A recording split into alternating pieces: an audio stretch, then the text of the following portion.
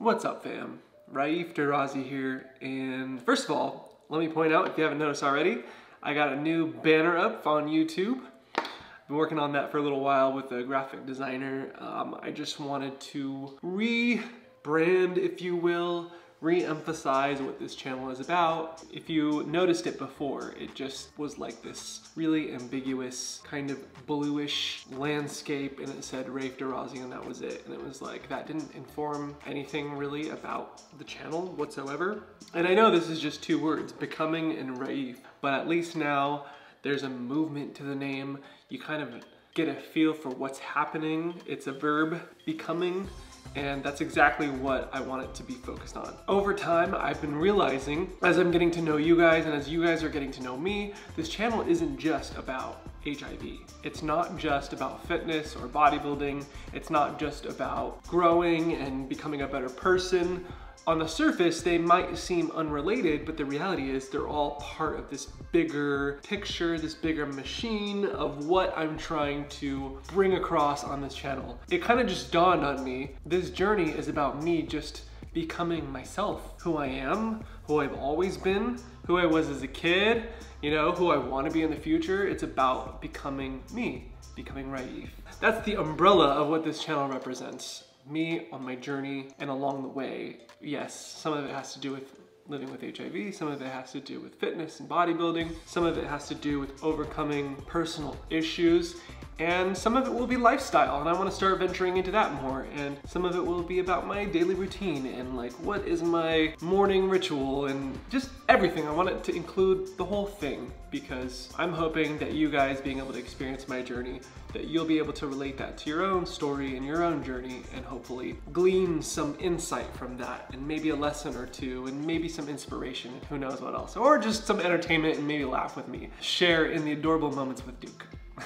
I hope you guys like it. Tell me what you think, I'm curious to know. I feel like this is a new chapter for me. Anyway, back to the purpose of this video. Today, December 1st, 2019 is World AIDS Day.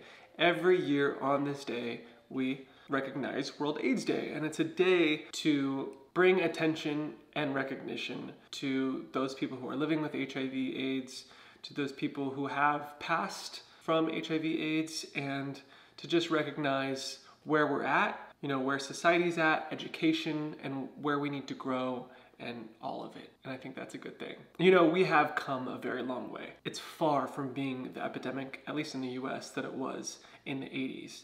Medicine has just, I mean, relative to how medicine advances over time, it has just made leaps and bounds, especially in the last 5 to 10 years, and continues to venture forth into unknown territory with new things that are being trialed now, like shots that you can take and that will last you a month at a time. So you don't even have to worry about taking medicine every day. It's just a shot that slowly releases medicine into your body over the course of a month. And then possibly soon, 3 months and possibly 6 months. Meanwhile, many researchers, scientists, and doctors are working on many possible avenues for a cure.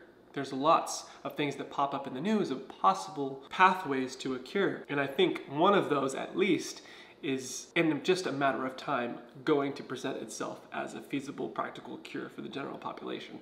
That's just a matter of time. With all of that said, I think the biggest, most challenging hurdle that we face today is education or lack thereof, and access to medicine, and then third, stigma, which has a big role to play with education. And I think that stigma is, for many, many people who are living with HIV today, the #1 most difficult thing to grapple with mentally, psychologically, in their social spheres, family, workplace environment. So that is, I want to put a spotlight on that, is the place where we have the most need for growth.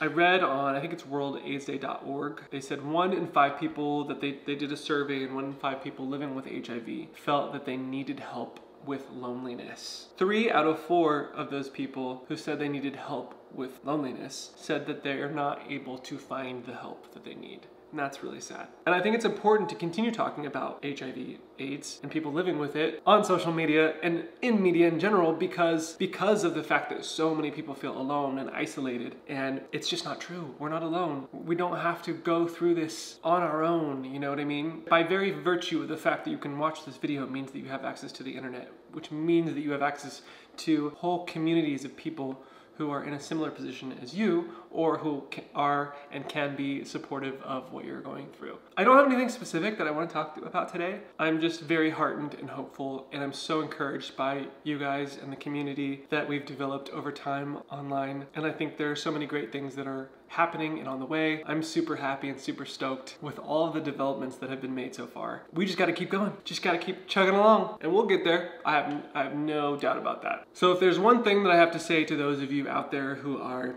living with HIV and struggling, it's that you are not alone. You're not alone. I'm here. I'm one person.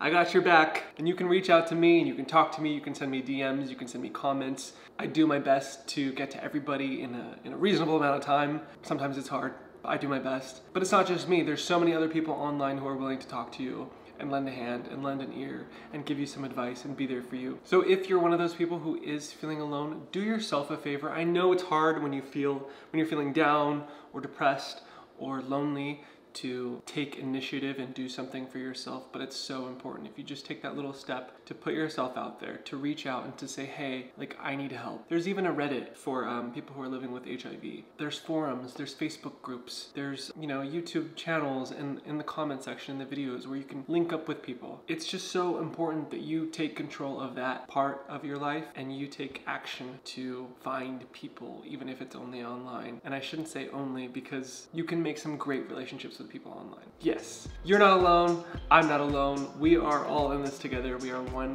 big human race on this tiny ass little planet in the middle of the universe, which is just so gigantic. We have each other. And so we're here going on this journey with each other. And to that, I say, happy World AIDS Day. Keep up the hope, keep up the faith and the motivation and the inspiration. I'll be here to help you keep it up, and I will see you guys soon.